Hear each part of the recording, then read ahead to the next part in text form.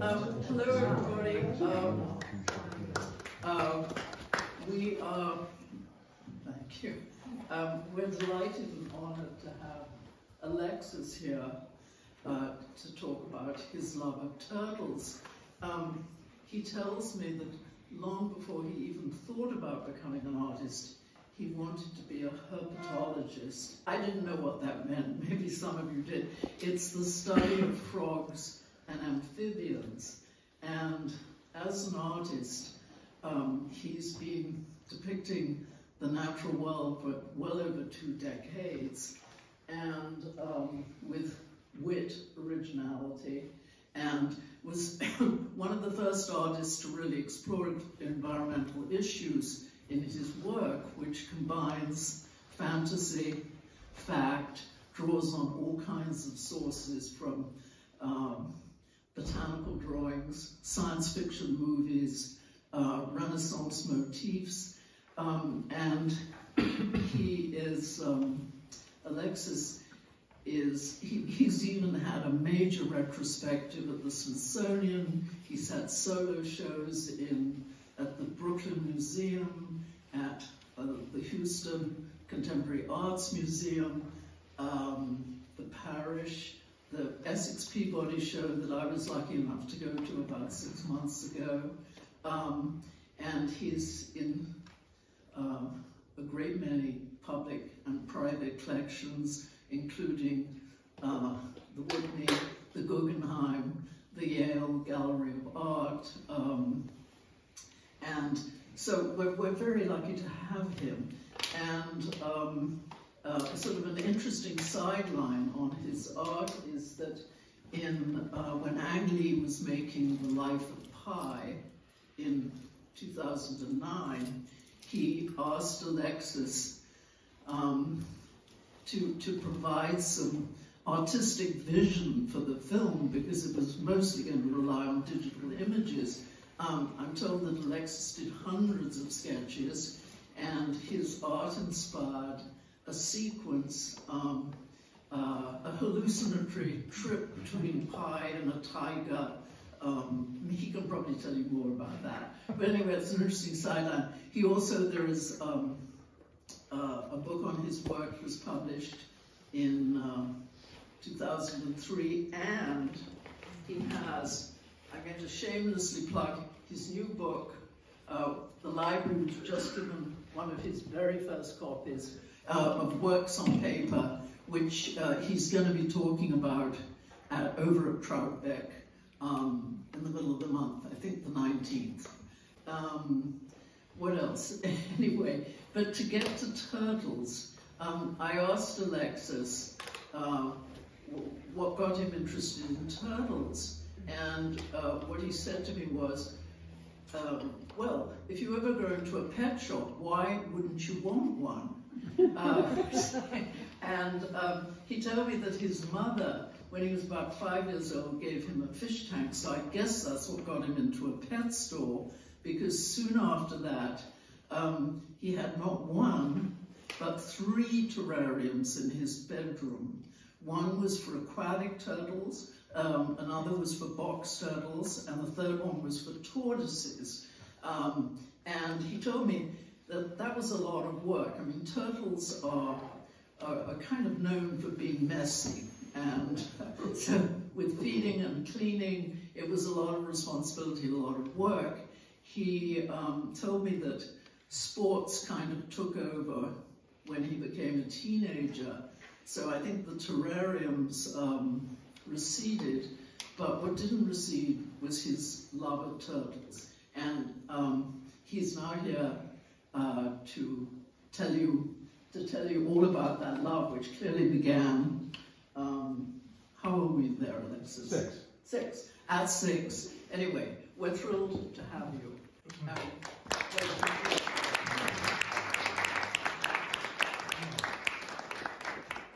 Yes, that picture shows what time can do to one. Alas. Let me shamelessly plug this works on paper book that I'm doing with my wife, Dorothy Spears, who's going to interview me. She's a fantastic writer and professional interviewer. So at Troutbeck, if you're interested, I'm not sure what the protocol is, but look it up.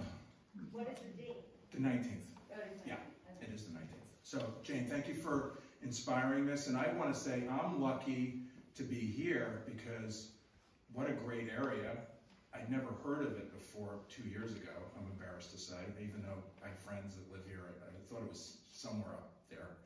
I'm a Manhattan kid that longed for nature and natural history and always used that as inspiration for things that I was doing. And it's very true that as a kid, I loved turtles and collected turtles. I actually had 8 vivariums in my room, and that was just 3 for turtles, and the rest were frogs. And herpetology is the study of reptiles and amphibians. Just, yeah, don't forget the reptiles or the salamanders. So I love turtles. I always have. It's true. I have a bumper sticker that says "I break for turtles." We break for turtles. So we love turtles, and we'll do anything we can to help them. So this is a picture of me from, I guess, 53 years ago. Someone do the math. And that's an eastern box turtle. Can't tell what sex it is, but let's see if we can get this thing to work. Okay. So I made this little document here to show you how lucky you are to have 12 species of turtles. There's 8 that live in Connecticut proper, and then you have 4 visitors from the ocean. So this is just an incredible place to look for turtles. Snapping turtles and eastern painted turtles are probably the most ubiquitous. Who's seen a turtle this year? Okay, great. Okay. Yeah. So some of them are rarer than others. The spotted, the wood, and the bog are particularly hard to find. They live in very wet places that aren't water, they're more like bogs. So those happen to be my favorites. I think it's the ones on the right. You have a wood, the one in the middle of the bog, and the spotted turtle on the lower right are really just exquisitely beautiful if you see them in person. These were my Bibles as a kid. I remember drawing from these. Does anyone know these books? Oh, yeah. Okay. So I had these books and many others, and I copied the images and loved them and read them and obsessed over them and wanted to do this for a living until I realized there was math involved. And then I was like, well, really, I just want to make pictures about them and hear stories about them. So Peter Pritchard died this year, who wrote the book on the right, and he was really a prodigy. He wrote that, I believe, when he was 23 years old. I'd say that this is my first so-called mature painting that include, or painting or drawing that had had turtles. And of course, we all grew up with Eastern painted sliders. If you see them now on the eastern seaboard above the Mason-Dixon line, they're really escapees from the pet industry. They were the ones that if we had little plastic containers with an island and a palm tree, and of course, if you walk down the streets in Chinatown, still they're selling them there, and they're really from the American South, and they're very, very hardy and very aggressive. They're not as aggressive as snapping turtles, but and I'm jumping ahead a tiny bit, but has anyone been to Central Park to Turtle Pond? If you go over there and you look like you're vaguely interested in what's happening in the water, they're going to come rushing over to you because they think you're going to feed them. And those are really refugees from the pet trade. People that, had kids and they hit puberty and suddenly they wanted to play football or basketball or whatever, and they lost interest. Mommy and daddy would secretly take them off and dump them into the pond, and somehow they're able to get through the winter because it's a miracle. These, especially the sliders, I can't understand how they can make it through the winter. One thing that I wanted to just mention was I took my love of natural history, and when I went to art school, I had a bit of a crisis in trying to learn about art history and contemporary art and what am I going to do and blah, blah, blah, and do I have to be an abstract painter? And then I was very lucky that I was born at a time when you could virtually do anything in terms of iconography. And I thought, you can frame what you're doing in terms of being a pop artist. I thought, if Roy Lichtenstein can do cartoons and make a life and a career and a living using that as content, why can't I use natural history? And I was very lucky that I was able to do that. So I spent my career, which is actually 36 years at this point, making work about our relationship to nature and our perception of it as, you know, Western culture and stuff like that, even though I am interested in Asian relationships to it as well, and Islamic, but I know far less about it. So, anyway, I'm getting my career going, I'm making paintings of turtles and frogs and some other things, and much to my amazement, I had a show in the East Village at Jay Gorney, and I was on the cover of Arts Magazine, which was one of the big magazines at the time, and now is defunct, unfortunately. But that was a huge vote of confidence that, you know, I had a friend who said, wow, I thought it looked like Arts Magazine was turning into Field and Stream. It was a sort of backhanded, you know, insult, but I understood where he was coming from. And I like sort of sneaking that type of iconography into, so that's my painting on the left and how it looked on the cover. They cropped it a little bit and washed it out. So I'm going along and I'm, you know, investigating. I'm starting to learn about watercolor, and this drawing is actually in my Works on Paper monograph that you can come visit. Dorothy and I discussing it on the 19th, learning about watercolor and how to make images, and of course I'm making paintings at the same time. And I start to become really interested in the biodiversity crisis, which has basically been ever since humans left Africa. Whenever that was, you know, 1 million years ago or something like that. So we're talking about this idea that this is a tree that has some of the greatest hits of human-induced extinctions. And this is one of the Galapagos tortoises that I think is the Fernandita Galapagos tortoise. There's the, one of those monk seals on the left sort of peeking in. So you can see that this is a detail of that painting, and the tortoise is on the left. So I'm starting to investigate ideas about how to use natural history as iconography. This is quite a large painting. I ended up showing it in Austria, I think at the Theus Ropak, and it was part of a big body of work that I was doing about phylogenetic trees and the history of understanding taxonomy from people like Ernst Haeckel and stuff like that, before cladistics. That's just the study of genetics. Here's pretty much the most ambitious painting that I did up to that point in 1992. And I finished it when I was 29 and showed it when I was 30. And, my birthday's in September, and the show opened at the end of September. So the reason that I'm including this is that there is a turtle, actually from a Charles R. Knight painting that's an extinct turtle, Archeolon. And of course you can see that any opportunity I have to sneak a turtle in there, I want to do it. Then some friends and I'm going to show you some pictures about that trip a little later, once I started to get into ideas about traveling and expeditions and using travel as a resource for not only my work, but for understanding the tradition of going to places and looking at natural history. This is a beach outside of Georgetown, Guyana, where I was with two friends, Mark Dine and Bob Brain, and I'll show you pictures of them a little later. We were coming back from being up the Essequibo River for 2 months, and we had about a week to kill before our flight back to New York, and we decided to go poking around in the dumps and the beaches and whatever. I mean, there's a sort of blurry line between what's nature and what's not nature, especially in places like that where they don't have treated sewage and all the garbage goes down the river and it ends up on the beach. So this was actually stuff that I photographed on the beach, and it was one of the more disgusting places in the world. And you can see this leatherback turtle carcass that I unfortunately saw. But this idea that, all right, this is the most disgusting place in the world, but what would love this place? And I thought, well, let's make the painting from the point of view of a fly. So at one point, this painting was going to be like compound eyes, like, you know, dozens and dozens of little circles that made up how flies would see, but I decided that humans would have a hard time with that. A couple of years later, well, actually not a couple, about 10 years later, and I started to become very interested in climate change in the mid-90s and started making paintings about it. And I was very concerned about it. So this is this idea that, you know, this is a very sort of pastoral, bucolic fantasy of eastern painted turtles in Washington Square Park when it's flooded.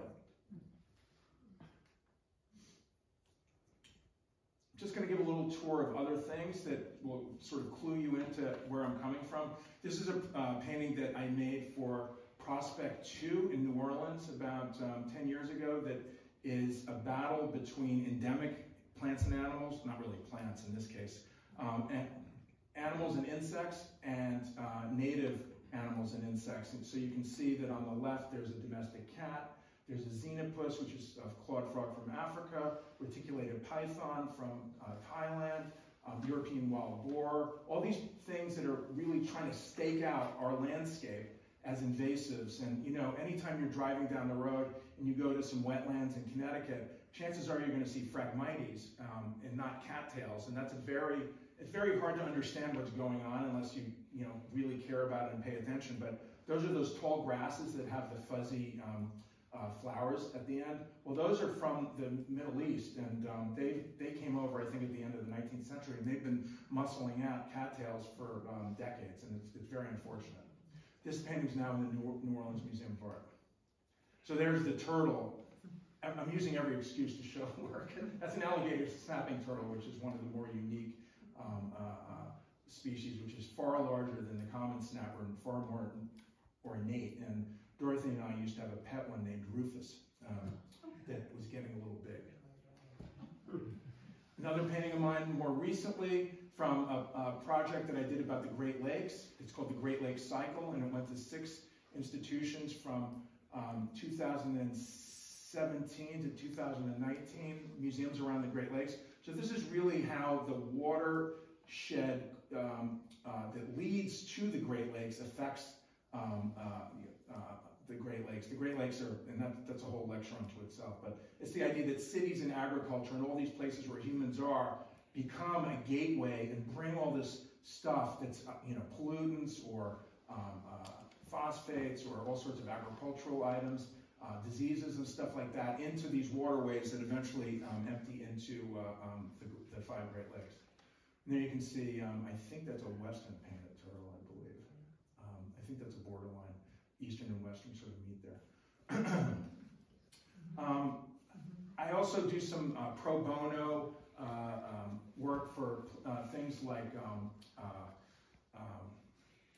global wildlife conservation. I can't remember the name of it, but it's it's a fantastic group of ecologists and biologists that really draw attention to animals and insects that are almost extinct, and it becomes like this sort of cat and mouse game. And since I did this poster, unfortunately the Galapagos tortoise, which is actually the same tortoise that was in my painting from the Bounty, the extinction tree, almost 2 decades or more than 2 decades ago,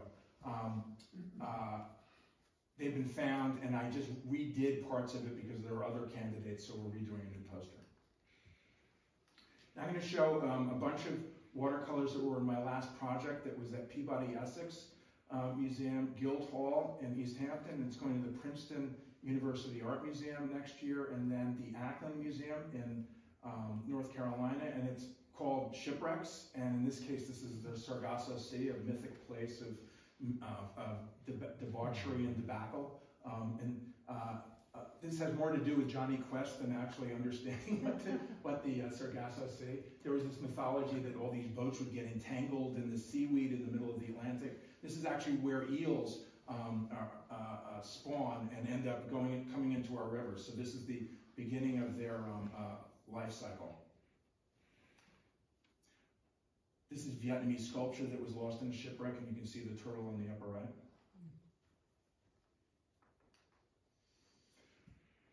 And then the Lusitania, the World War I famous, let's just say, interaction between nations.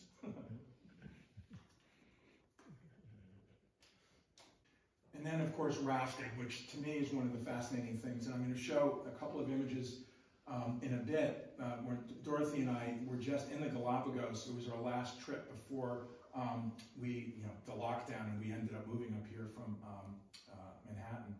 And I've always been fascinated by how animals like tortoises ended up on these islands. And the prevailing theory is that they ended up somehow getting there on a piece of either floating because they have very slow metabolisms and they can take it, or they end up attached to a tree that fell in the ocean and somehow made it through the Humboldt Current out there, or whatever. It's just a huge mystery to me. It's fascinating. Now I'm going to tell you a little bit about turtles in art history, which is really one of the great joys I have in giving lectures like this, or talks like this. And this is a talk I made exclusively for the library. I didn't have anything like this together. What was fascinating to me was looking for interesting images of turtles from art history. And in this case, this is, and I don't even know who Paolo Porpola is, but he looks like he was definitely, he's obviously Italian, but he also looks very Northern European. And it's this idea of looking under every rock, like Otto Marseilles von Schreich and others, where they're celebrating things that aren't normally privileged in still lifes, the things that are squishy and slimy and all those things that I particularly love. You can see there's a crab and different types of frogs, and there's a tortoise on the right, so, and mushrooms and so on and so forth. Giuseppe Recco, don't know who he is. Anyway, it looks like a Franz Snyder's or something like that, right? So this is obviously like some fisherman's catch, and you can see that there's all sorts of bream and snappers and bass and whatever, and then a cuttlefish on the lower right, maybe a cuttlefish and a squid, and then this sad turtle that somehow ended up in this bycatch scenario. So it looks very Neapolitan as far as I'm concerned. And then, of course, I have to find something that's not European exclusively. We have this, Gayakusho Koyabata, a tortoise from 1890. And is that a wig? Is that seaweed? What is that growing on there? I mean, it's kind of fantastic and mysterious, but it is really something else. And obviously it's super elegant and beautiful and balanced and very zen. Then we have Winslow Homer's The Rum Cay, which is as far as I'm concerned, Homer's one of the greatest watercolorists ever. Truly magnificent. And it's not going to end well for that turtle, as far as I'm concerned, either. It looks like it's laying its eggs and trying to get away. And then, of course, Charles R. Knight, the great paleontological illustrator, who, if you go to the Museum of Natural History and you see paintings of dinosaurs from the 19th and early 20th century, before the dinosaur revolution, where now they look like they have feathers and all the stuff that I know is true, but I don't want it to be true because I think this looks much cooler. You can see that there's that turtle on the lower right, and if you remember Evolution, where I showed you that detail, that's exactly where I got this piece of reference, and he's one of my favorite painters, and really, I think, extraordinary in terms of working with scientists and creating these ecosystems that I especially when I was a kid, foot by foot, they were incredibly enchanting and fascinating. And this also, you can see the influence of artists like Claude Chavannes and some post-impressionists like Gauguin and people like that as well. And then, of course, you have to give a shout out to Ray Harryhausen, the great stop-motion animator who had a sequence in the, let's just say, uneven 1 million years BC. Without the animation, it would be unbearable. And so in this case, there's a very peculiar sequence because all of a sudden this turtle appears, all the cavemen, whatever that means, have a fight with it, and it sort of wanders off into the sea and disappears. I mean, nothing happens really. It just sort of walks by and they sort of try to attack it, and unsuccessfully. So now I'm going to talk a little bit about travel and people that inspired me to begin with, and then a couple of trips that I've been on with some friends. William Beebe, does anyone know who William Beebe was? William Beebe, the great educator, who was the director of the Bronx Zoo, and was a man about town, had his own caricature in the New Yorker, died in 1962, and he went on these expeditions to places like the Galapagos, and he would bring an artist like Isabella Cooper. Isabella Cooper is a great illustrator who would go on these trips and draw all the illustrations, because it's before color photography or anything like that. So how do you show these trade books, like how fascinating these places are and how wonderful they are and what the biodiversity is like? So you can see that you have marine iguanas and lava crabs and some sort of hermit crab, it looks like, or no, maybe it's a barnacle, I can't really tell. And then the biodiversity of these animals that are, obviously originally from the mainland, right? These are New World lizards on the left, and how did they end up looking like that? It's so fascinating. And then, of course, the fish on the right. So people like Isabella Cooper, and there's a couple of dozen of them that traveled with expeditions around the world have always been a huge inspiration to me. And so is art history. People like Delacroix on the upper left, that's one of his sketchbooks from Morocco. Sargent and some of the earth artists. I mean, all these people are, when I started traveling and thinking about my work, these were things that were like in my brain and washing around like a bouillabaisse. How was I going to make a dish out of this stuff? But this is the first trip that I took with Mark Dion, great sculptor. Anyone know his work? A couple people, great. He's the young man in the middle. I'm on the right, and Bob Brain, a great photographer, on the left. And we decided we were going to go to Guyana because A, they spoke English. None of us spoke Spanish or Portuguese. Everyone know where Guyana is? Okay. Because I had to look it up once I was told we were going there. That's me on the left drawing a catfish that we had caught, drawing the insects that were eating the catfish on the right. And that's probably the same day, or it's definitely the same camp. Mark's killing something, I'm drawing something, smoking cigarettes, drinking a lot of coffee. I wasn't drinking alcohol there then. It was terrible, terribly boring during the downtime, but you know, builds character. You can see the hot sauce behind Mark's shoulder on the left. So we went on this trip for 2 months, and then on the way out, we stopped at the beach, and that's where that fly leatherback turtle came from. This is my desire to sort of get out of being an armchair artist. I wanted to go to these places like Isabella Cooper, and not under the auspices of institutional power, because I didn't want to be told what to do.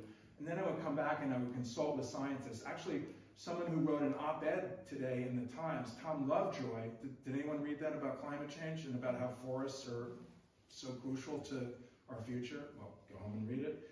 Tom Lovejoy, who's at the Heinz Center, or was at the Heinz Center, was one of the people that encouraged us to go to Guyana. So it really became this sort of autodidact version of all these different things that I was fascinated by. A couple years later, I was actually hired by the Museum of Natural History to go down to Manaus and look at, this is a painting I made for the cover. It's actually quite big, it's 96 inches wide. Sort of telling the viewer, and I guess in an illustrational way, whatever that means. I think there's a hangover of that being a dirty word, but I love illustration. Showing the story of what's happening with forest fragmentation and habitat loss in places like Brazil. And here's another illustration that I did, and there's showing how the forest gets affected by being clear-cut and secondary growth and tertiary growth and so on and so forth. So I love doing projects like that, and that was a great opportunity. This is just one photograph I have from a trip that, and this is the only time that we saw a tortoise. I was hired by Discovery Channel to go with a paleontologist and go look at fossils and stuff like that. And we ended up going to the Burgess Shale, the Karoo Desert, which is a great fossil bed for mammal-like reptiles from the Permian. That was the last trip that I took before Dorothy and I went to Antarctica together, and that's Dorothy on the left, in case you're wondering. We were so lucky to be invited by Lindblad Expeditions to go on this cruise down the Antarctic Peninsula and go kayaking. And then on the way down, this is a watercolor I made based on a photograph that I took, and Dorothy was writing for the Times at that point, and she was the Times correspondent on the bridge of the ship, and suddenly everyone on the ship was giving her wide berth because she was the person who was giving the New York Times the information about this sinking ship that we were witnessing, that we had to go and at least investigate and see if they needed rescue. Luckily, another ship came along and rescued them. So when this was on the cover of, I think, the week before Thanksgiving, November 23rd or something like that, I think it was 2008, and that was Your Name Above the Fold. It was pretty fun. Here's a painting I made from that trip.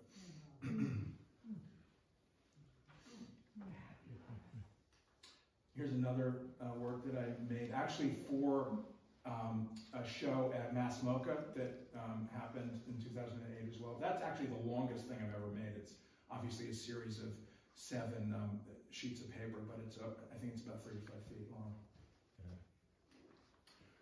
This is actually right before, this was the last summer before COVID, and I was invited by the Turtle Conservancy and James Liu and a bunch of other herpetologists to go do a census in New Jersey when Dorothy was in, where were you, in Venice or?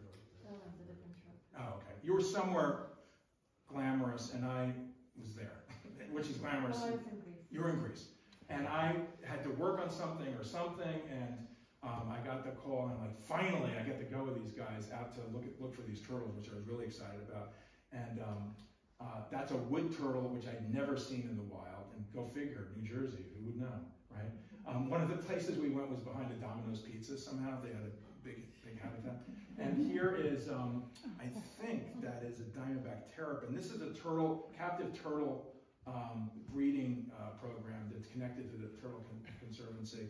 And these are the spotted turtles I was telling you about, which were also being captive bred there and then released into the wild shortly thereafter. So I'm jumping for joy on the inside at least. This is from last year. And we would be, walking down, we would go on our walks. And where's that? What's that trail again? That long, straight one? The railroad, the old railroad track. Rail track. Yeah. Yeah, so, you go there in May or June and you see tons of turtles trying to get from one area to another. That's, I think, a snapping turtle on the left, and then there's an eastern painted on the right. And then this is our last trip before COVID. We barely got back February 21st, 2020, and then, well, we know what happened after that. So the last thing I'm going to show you guys is a body of work that have really specifically to do with place. And they're field drawings that actually started in 1994. And it goes something like this. I'd be invited to or go to a place like Antarctica, Tasmania, Fresh Kills Landfill in Staten Island. There's no place, I'm very democratic. I think I've been to 16 places, and I collect organic material, and I make drawings using the material on paper about the ecology of that area. So it's a chance for me to have a conversation with local scientists, do research, and for example, this is a drawing that I made with tar from the La Brea tar pits in 1999 because I happened to be on an expedition in Baja California with the director of the La Brea tar pits in 1998, and I said, can I get a thing of tar on the species list? I want to do a show about what they found in those tar pits. And there were like 3,000 different species, including brook trout and crazy things. So I ended up doing about 100 drawings using this material, which is extremely toxic and very difficult to work with. That's the only turtle I made for that project. That's why I'm including that. This is an unfortunate, I seem to have a leatherback turtle thing. This is an unfortunate victim of probably a fishing net or something like that in East Hampton, Town Line Beach. Has anyone been to that beach? I mean, it's a great beach to be on, but Dorothy got a call from a friend of ours, Lucy Winton, who said, there's a leatherback turtle carcass, Alexis, go look at it. Mm-hmm. So, grabbed the dog, that's our dog Padme, who's now dead, unfortunately. Got in the car, drove out there, and it was misty and really beautiful. And all I could see were this flock of seagulls that were hovering over this thing. And as I got closer and closer to it, and I had to really, I had the dog on a leash at that point because I didn't want the dog to disrupt whatever was happening because she was raring to go. There were seagulls all over it, eating its eyes and face and stuff. It was really horrible. And then they flew away. And I ended up getting sand from underneath this unfortunate individual. And this was the first drawing I made for a show that I did called East End Field Drawings at the Parish Art Museum in, I think it's 2016, 15. There's me on another beach. Dorothy took that photo on the left. I think that's Kirk Park Beach, I remember. And there's some of the earlier drawings that I made on the right of salamanders from behind the North Fork Museum of Natural History. Here are the different sites that I visited. That's from the catalog. And there's the leatherback turtle. That was the first one that I box turtles from the same site where those salamanders were, right behind the South Fork Museum of Natural History. This is from Kirk Park Beach, I think, yeah. And there's the installation of that project in 2015. There's another photograph that Dorothy took on the left. Carl Melling took the photograph on the right.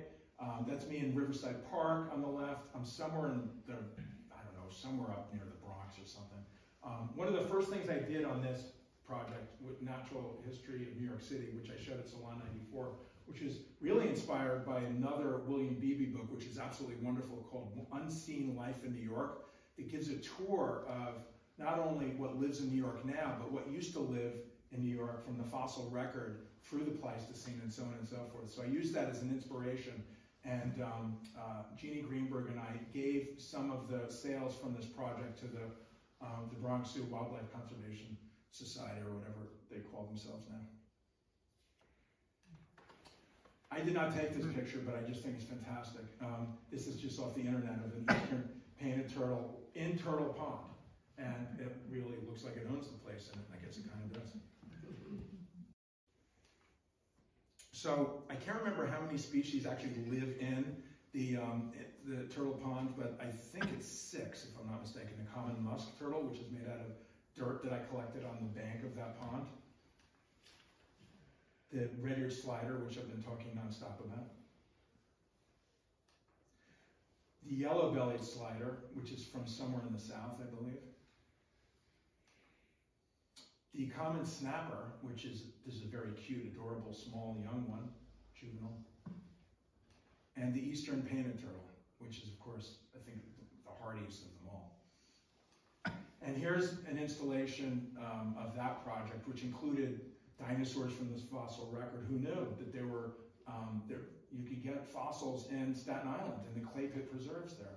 One thing I was going to say is the first thing I did was I called up a friend at the Museum of Natural History, Carl Melling, and I said, Carl, you know, I'm starting this project, and I really want to do the fossil record of New York City, and do you know anyone that knows something about that? And he said, well, I'm the only person that knows about that. When do you want to go? I said, pick me up tomorrow morning at 7. So we went on a tour to these sites from Staten Island, Brooklyn, Queens, the Bronx, Bruckner Boulevard, Northern Manhattan, and then we snuck in New Jersey to Palisades, all in one day. And I'm collecting stuff and throwing it in bags and writing down where it's from and all that stuff. And then I got on the phone with him and I said, all right, what would be typical of this area? And went through a list. And I'd say about 15 of those drawings. And you can see if you go on the right side of the wall, you can see it looks like a tyrannosaur on the lower level facing to the right. And then there's a mastodon from Teague Triangle above that. So that's an example of what I'm talking about. And then this is another shot of that installation with 2 of the turtles.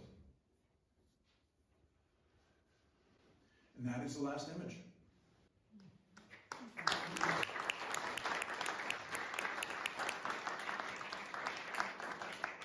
I'd love questions if there are any.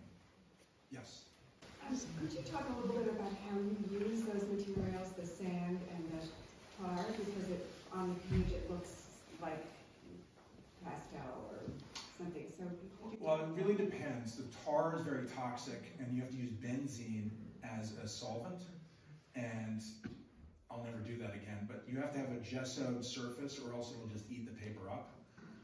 I've even done it with wombat poop.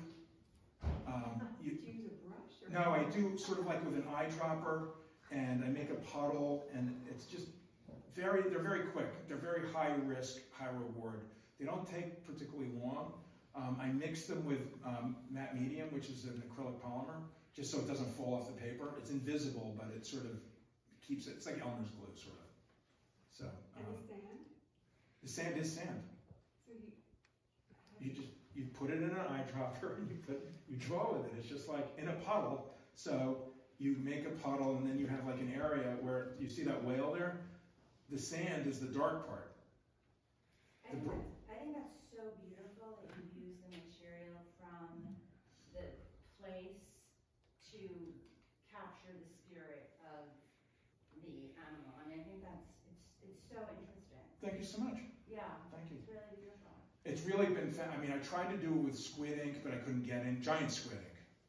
I was in Melbourne, and I had a friend who studies giant squids at the Victoria Museum of Natural History, and he could give me a piece of eye, but I couldn't get the ink. I got sperm whale, spermaceti. I mean, it's gross, right? But it's amazing. it's fun, and I'll tell you a funny story, and then I'll go to more questions, but you're gonna laugh. So I'm teaching, I won't say where, and I'm teaching field drawing, because what kid doesn't want to play with their own poop or whatever, right? So I'm teaching this class, and it's a day like today, and we're in the Upper Peninsula, and it's part of the cycle, the Great Lakes cycle, and I'm doing education. I'm happy to do it. And the student comes to me and says, I made a drawing out of Canada geese poop, and it was so disgusting. I was like, that's great, but I'm not going near that. I mean, that was like over the line. So there's a line, and I found it. I didn't think I would find it. I used my own blood to do leeches from Tasmania. So anyway, that's, yeah. Come to the Troutbeck thing, and you'll hear far more revealing stories, because I'm sort of protecting myself. Dorothy's really going to open the can of worms as a professional. I'm going to start with you, because you were first here. What's the cross street of Turtle Pond in Central Park? 60s, I don't know. I mean, I just know where it is. It's the southern end of the park. Yeah. Yes. Do you still have terrariums? I don't. I find the last terrarium we had were bearded dragons, which are from Australia, which are lizards. Bearded dragons, sorry. Thinking of bearded lizards. And Rufus, the alligator snapping turtle. And then the kids lost interest, and we were like, I've learned so much about conservation and stuff since the 70s, and I don't really, I want them out to be out there and happy in their habitat, and I want to see them. I don't want to have them. More, yeah. What's the difference between a turtle and a tortoise? All tortoises are turtles, but not all turtles are tortoises. I mean, it's just a common name vernacular, but it's generally, tortoises have a more domed shell, and they are not aquatic. So that's what, yeah. Yeah, you mentioned being up here in May or June and seeing a lot of turtles around. We do see that in particular, we see big snapping turtles crossing the road in June or so. I always figured that their female is going somewhere to lay their eggs. Am I right? And also, is there something wrong with my picking them up and putting them in my pond, which I tend to do? I mean, well, if you can take the risk. I tend to think it's always the best to take whatever's crossing the road and whatever direction it's pointing and just get it across the road and hope for the best. I don't think it'll matter really with snapping turtles. They're really of least concern in terms of conservation stuff. Mm-hmm. But we do have one that's been living in our pond for 5 or 6 years. Yeah, after I brought it there. So. Yeah. Mm-hmm. Yes. I wanted to follow up on this gentleman's comment. Something I discovered this time last week with a snapping turtle. Sir, how did you pick them up? My wife helped me. Chopstick. How did you do it? No, and a tarpaulin. We put a tarpaulin out and then sort of pushed it with a shovel onto the tarpaulin, and then we picked up the 4 corners. How many in this room would pick them up by the tail like I did? Oh, terribly. Oh. Yeah, well, that's what I heard. So I did. I was like this. Yeah. First I photographed. It was a back road in Milton, and had the blinkers on and all. And it was a beautiful creature going one way. And once I stopped, he turned around, and I knew he wanted to get back to where it was going. So I did the tail thing, and it was heavy, and almost felt like a chiropractic adjustment. And then he turned around a little bit, he had a big pink mouth and all. That was beautiful, put him down. And then I told a friend of mine, I said, it's the worst thing you could do. They have a vertebrae right up the back. Absolutely. Then I went to YouTube, you can grab the back of the shell, turn them around, and drag them, or put them on a car mat, anything but hold them out. Yeah, but dragging them on the street hurts their underside, so it's not great. Isn't that mostly shell? Well, but it's sort of live shell underneath. Yeah, it's well, not you like did the right thing. And then I'll say your work is exquisite, it's inspiring. Thank you. Where do you go from here? Doing a project about the ocean for the Mystic Seaport Museum. All right. So that's what I'm working on today. Spring of 23, it's going to open. Hopefully. You had a question? We often just take a little branch or a bigger branch, depending how big the snapper is, put it down there and just wait for a minute, and then usually, most of the time, he grabs onto it and we just work across the road that way. It's pretty I think good. probably the best is that YouTube is really a fantastic resource for so many things, like getting the lights to turn on at the right time or whatever. I think it sounds logically to me like a tarp is probably the best idea because, again, you're putting strain on the, vertebrae and stuff like that. So they'll bite the hell out of anything. Your work is exquisite. Oh, thank you. I saw a hand. Oh, back there. You've made a number of references to natural history. Did you, on any occasion, study natural history, or is this?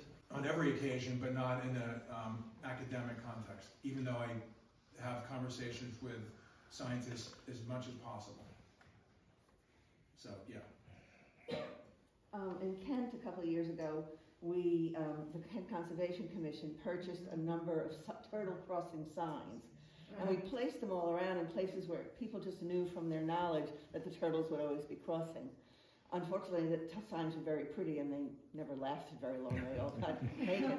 So I don't think we'll do that again. But my question to you is, do the turtles cross with the same thing like the moon with the way the salamanders do? It's a good question. I don't know the answer.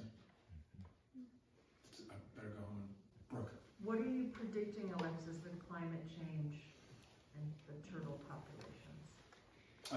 That's a dire, sad story, eventually, but we're in a great place. There's a lot of fresh water, and you mean Litchfield County? Yeah. I think this is like the type of place that is going to be in better shape than most. But anyway, that's a different conversation, but it's not going to be that pretty.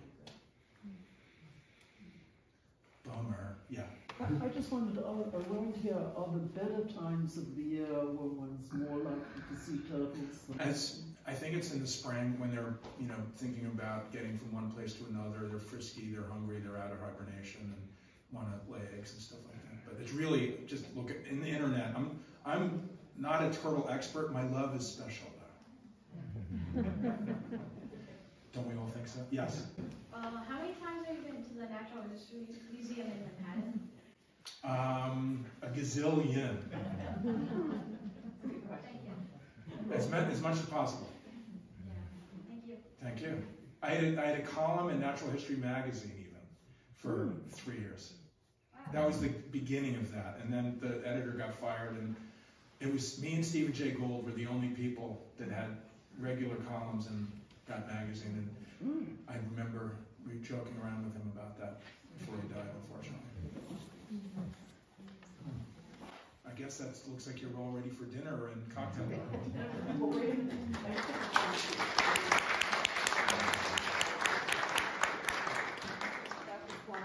We have a small reception out there, so please all stay for a drink and talk to Alexis. Yeah. It was Thank you.